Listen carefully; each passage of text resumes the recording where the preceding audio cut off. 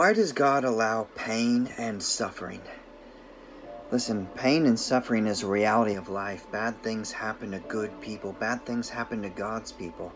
Sadly, what often follows disasters, devastation, discomfort, and distress, it isn't a dedication to the divine, but rather disbelief in a desirable deity. Pain and suffering typically produces a bout of doubt, and it leaves us with the age-old question of why? Why? If God exists, why does God allow pain and suffering? Well, first, I will summarize the objection of pain and suffering. Then, I will summarize the argument for the necessity of pain and suffering. And then I will expound upon that summarized argument. So here's the objection. If God is all-powerful and all-good, pain and suffering would not exist. If God were all-powerful, God could prevent pain and suffering. If God were all-good, then He would prevent pain and suffering. Because both pain and suffering exist, either God doesn't exist at all, God is all-good but not all-powerful, or God is all-powerful but not all-good. That's the objection. So here's the summarized argument. Well, the objection is false because it presupposes that the allowance of temporary pain and or suffering is an act of evil. From the beginning, it is important to recognize that without God, neither pain nor pleasure can be adequately explained. Think about that. Neither pain nor pleasure can be adequately explained without God. Without God, there's no purpose. Without purpose, both pain and pleasure are meaningless because they meet at the same end and become one in the finality of death. If life is purposeless, complaining about pain and suffering is senseless. Think about that. If life is purposeless, which is the case if we are not here for a purpose, complaining about pain and suffering is senseless. Pain and suffering can only be questioned in the light of the existence of God. Pain and suffering serves a purpose.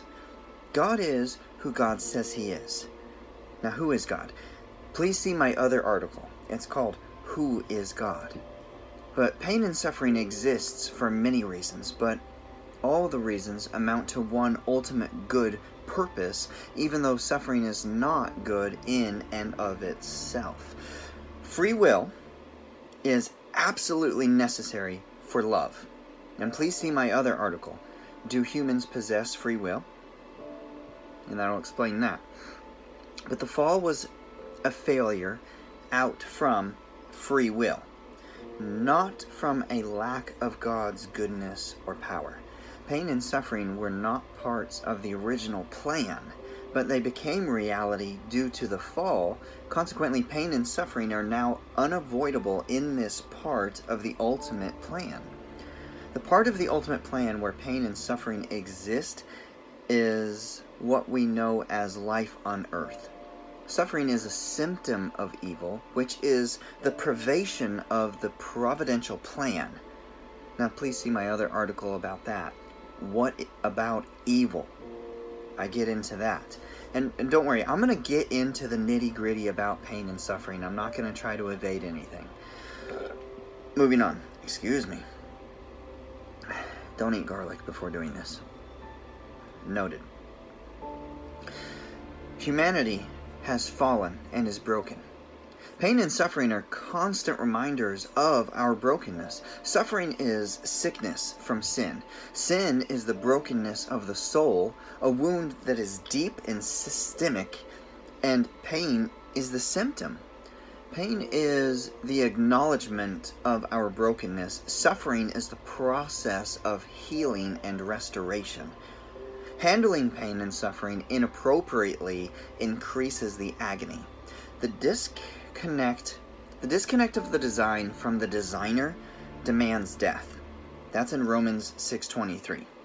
Now, the split between the substance and the source should be a permanent separation from salvation.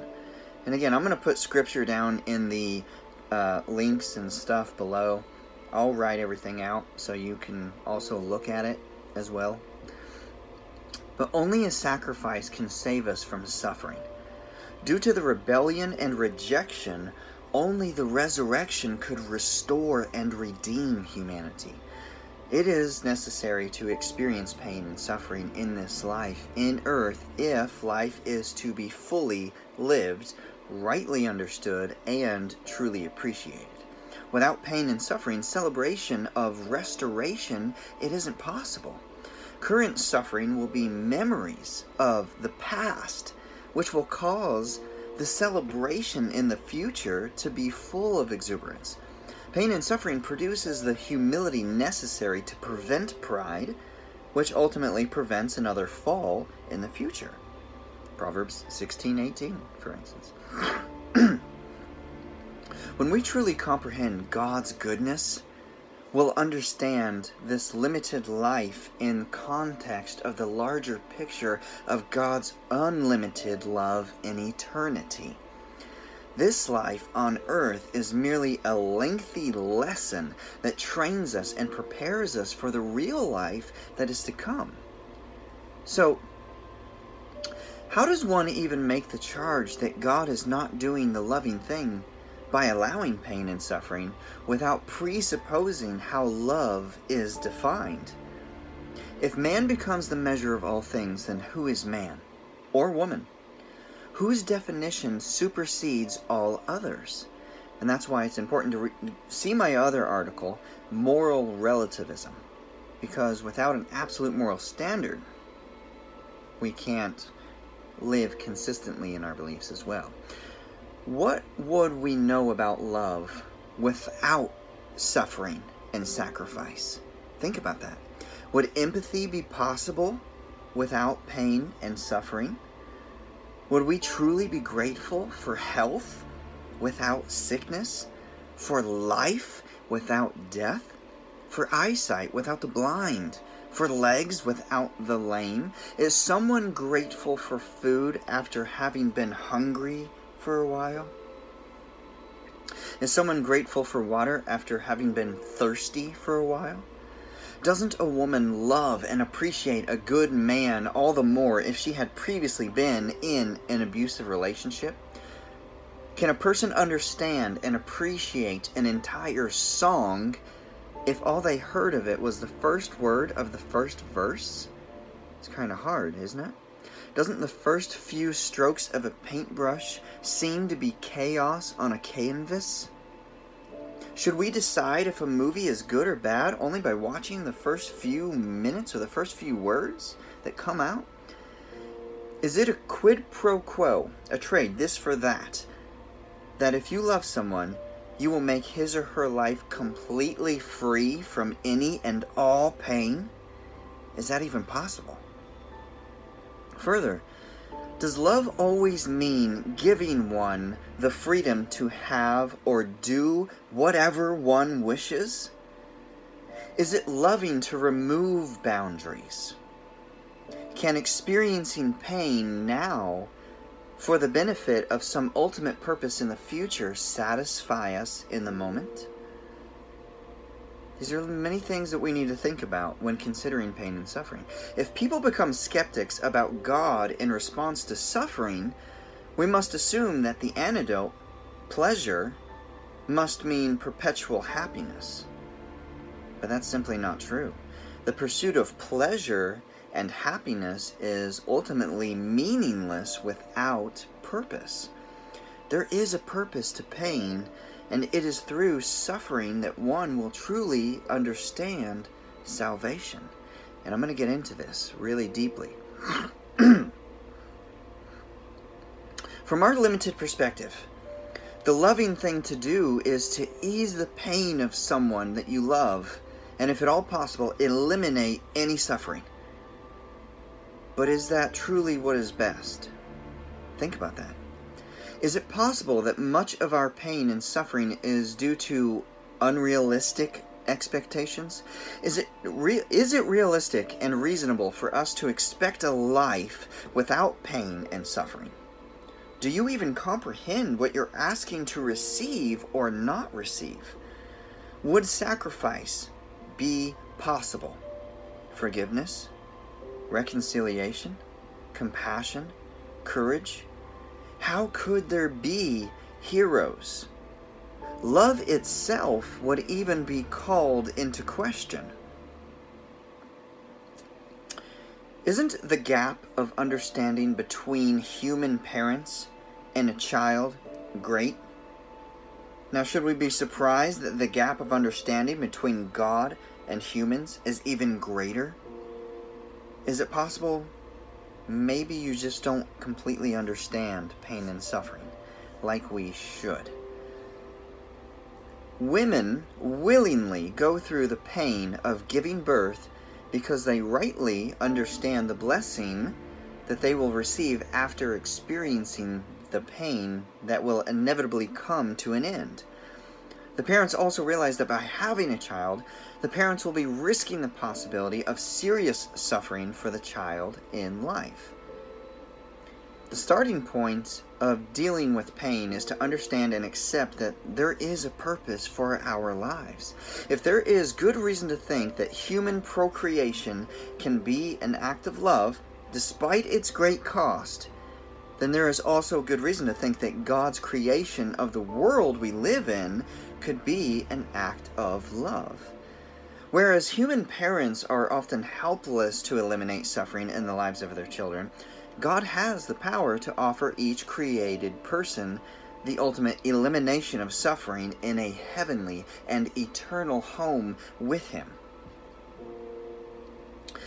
Think about this. There is a rare congenital disease called CIPA, congenital insensitivity to pain with anhidrosis, I think that's how you say it. It's called CIPA. In short, look, the body simply does not feel pain with that. The body can still be wounded and even damaged beyond repair, but it simply cannot register the pain associated with such wounds, even if the wounds are life-threatening. Okay, therein lies the danger of the disease. Someone could get stabbed, not realize it until it's too late due to the amount of blood loss. In contrast, think of a child who overreacts to a scary situation and believes the pain to be greater than it actually is. I mean, I once saw an adult place a harmless bug on the arm of a young child. Simply because the child was afraid of the unknown, he suddenly believed his situation to be more dire than it actually was, and he cried while he screamed in the agony of pain that the bug supposedly inflicted upon his arm. Yet the bug wasn't attacking the child. It was merely moving. It was a ladybug.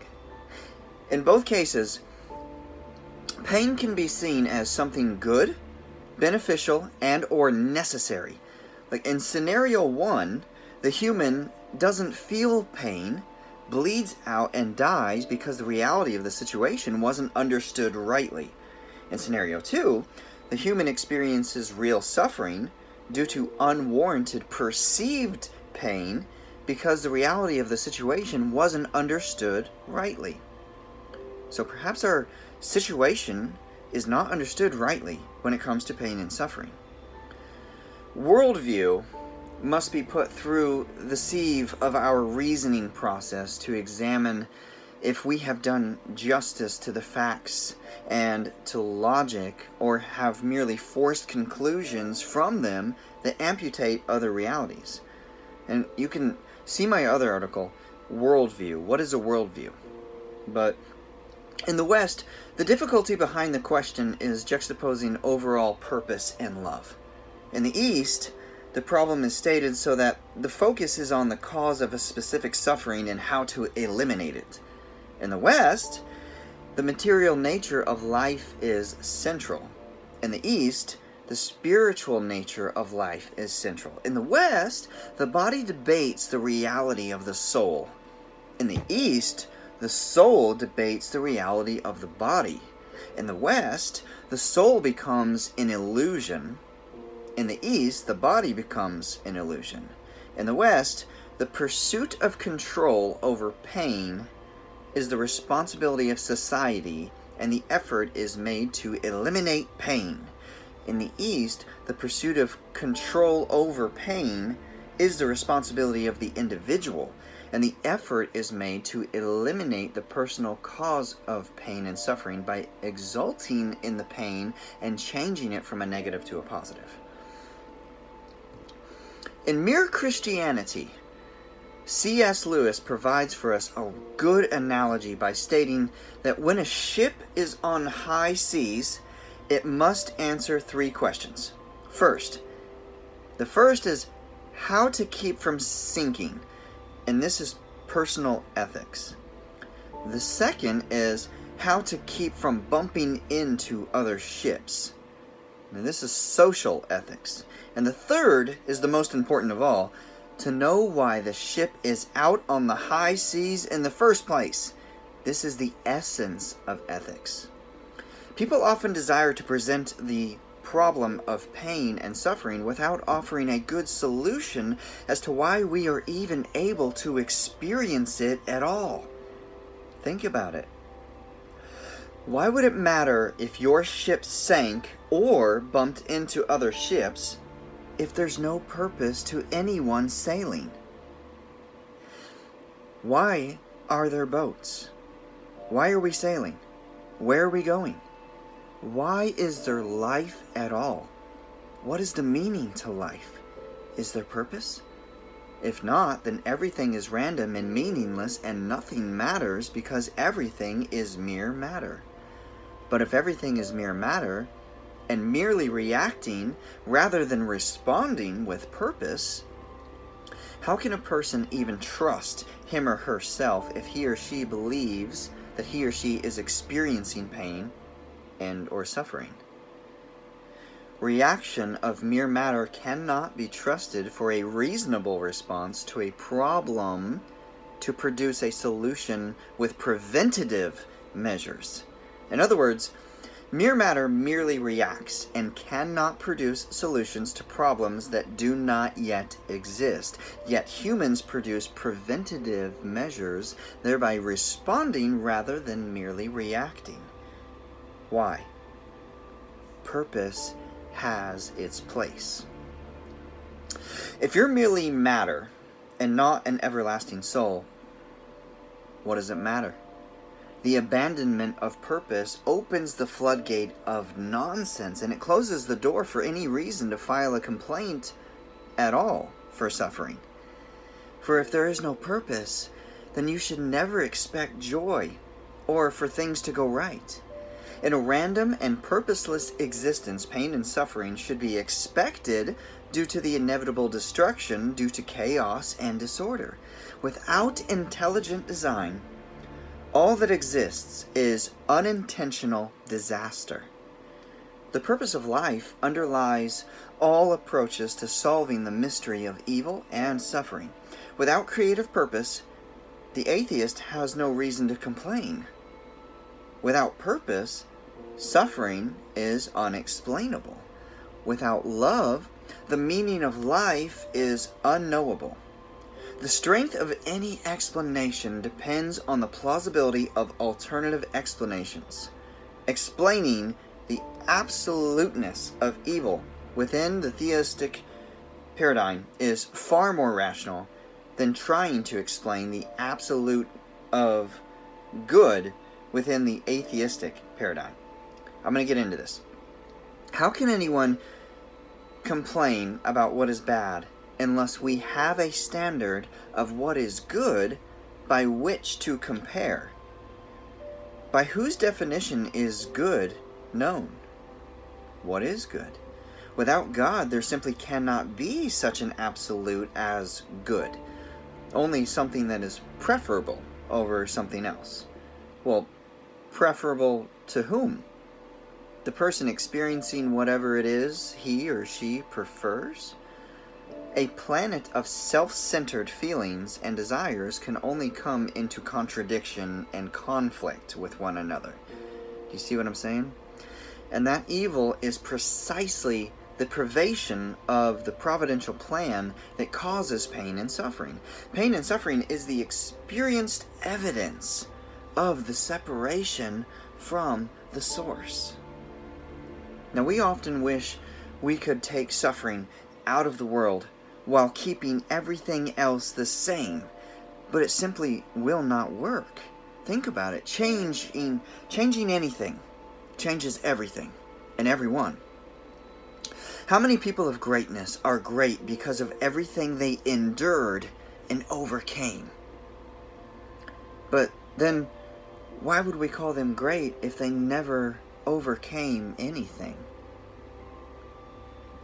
Love comes at the greatest cost, and when the cost is paid, brings the greatest reward. In creating this world, God didn't merely accept the cost, but He suffered the cost. The deepest betrayal is sin against the one who loves you the most. And though we deny Him time and time again, Jesus chose to die for us on the cross. That's love at its best. And I'm going to explain all this. I'm not trying to evade anything. I'll get to the pain and suffering of things. But think about it. Justice demands judgment. Love demands mercy. Only at the cross of Jesus do we find both. Only at the cross do we find perfect love and perfect justice in perfect intersection. Where there is the possibility of love, there must be the reality of freedom. Where there is the reality of freedom, there must be the possibility of pain. Where there is the reality of pain, there is the need for a Savior. Where there is a Savior, there is the possibility of redemption. Jesus conquered evil by absorbing all our pain and suffering. Now, knowing what we now know, who really suffers the most? Is it us in our temporary time, or God, who is rejected by His creation even after giving them life and dying for them? Jesus was literally dying to be with us. Jesus suffered hunger and overcame temptation. He had been betrayed, mocked, spit on, and slapped, beaten, had the flesh of His body torn off. He was ridiculed. He thirsted for life, all while sacrificing Himself for us. The cross is where God protested that it's not acceptable to merely look the other way when people are beaten, abused, enslaved, tortured, and murdered.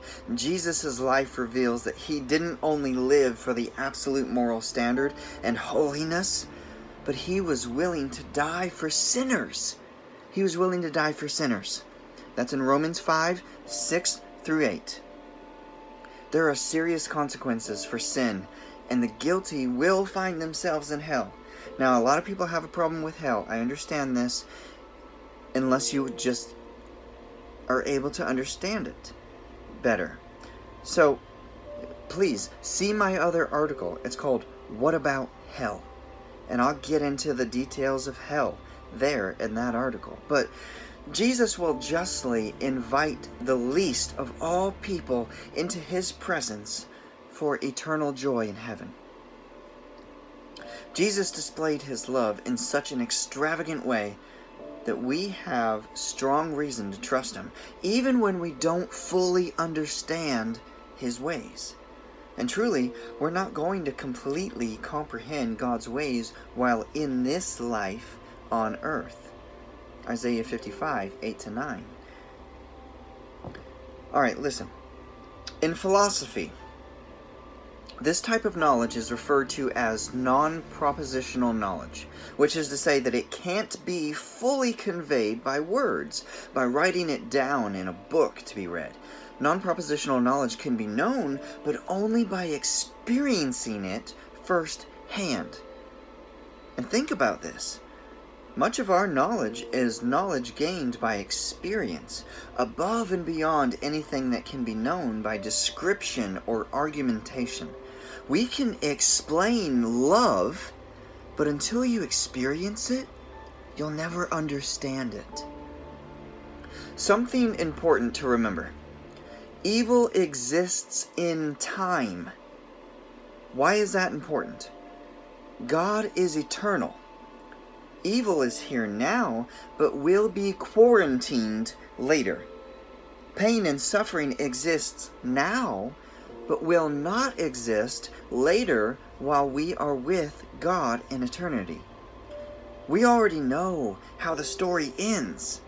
God knows that one day soon, He will take us out of suffering and into a great state of joy. God will wipe away every tear. And that's in Isaiah 25:8, Revelation 7:17, and Revelation 21:4. God also knows that from the perspective of eternity, the period of time spent in pain and suffering will be remembered as a mere moment, like it was a dream that we woke up from. Imagine someone getting trapped in a burning house, but then being rescued, pulled out by the firefighters. Would that one moment of fear within a lifetime be enough to say that the life itself was horrible? Even if that person died in the fire, the time spent in suffering on earth will be but a mere moment. Life here on earth might seem like a raging fire, but that fire does eventually get put out and a new house will be built. That's what happens when God brings us to the new heaven and new earth. Please read about it in Revelation chapter 21. But I wonder how much suffering results from unrealistic expectations and from wishing we were someone else. Think about that. God never wishes you were anyone else, but God does desire for you to be somewhere else with Him. And we will be one day. And on that day, we will all understand that what we believed to be horrible life, it was actually the greatest lesson that will become our amazing attitude of great gratitude in the life to come.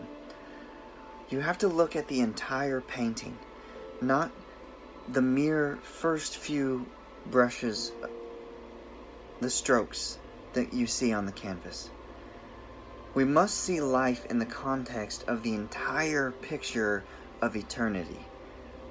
If the bad you're experiencing right now will help you comprehend the goodness of your life to come, is it truly that bad?